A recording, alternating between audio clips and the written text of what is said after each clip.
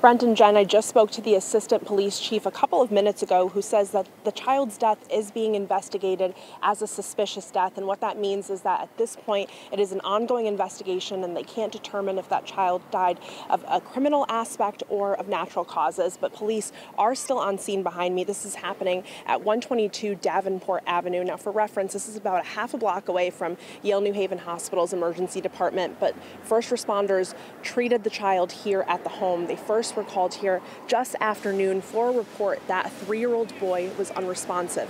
When firefighters and medical personnel arrived at the home, they found the child inside the home.